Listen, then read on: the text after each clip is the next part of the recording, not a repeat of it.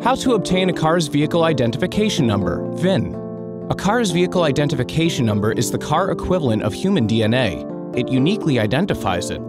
Here are some places to look for your car's VIN. You will need a car, a dashboard, an engine block, a frame, a wheel well, a door jamb, a door post, a spare tire, a dealership, and a car manufacturer. Step 1. Look for the number in the lower left of your dashboard, in front of your steering wheel and visible through the windshield. This is the first place you should look if your car was manufactured after 1968. Step 2. Open the hood and check the front of the engine block. The VIN will be etched into the block. Step 3. Look for your VIN at the front of the car's frame, near the windshield washer fluid container.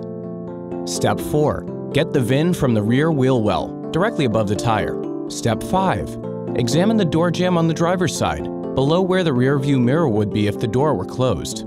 Step 6. Look for the VIN at the door post on the driver's side, near the door latch. Step 7. Check for the VIN underneath the spare tire. Step 8. Call a dealership or the car's manufacturer if all else fails and ask them where the VIN is located on your car's make and model. If you can't find it in any other place, they will be able to tell you where it's located.